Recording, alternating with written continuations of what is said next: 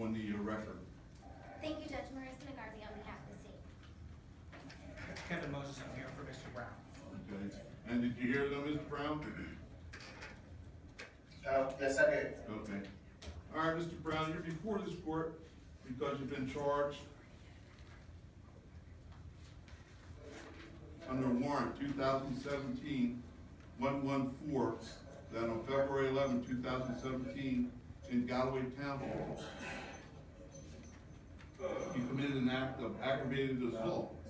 It's alleged that on that date, you purposely or knowingly, under circumstances manifesting extreme indifference to the value of human life, you recklessly caused serious bodily injury to A.A., specifically by punching and kicking her on the left side of the body, causing her left lung to collapse.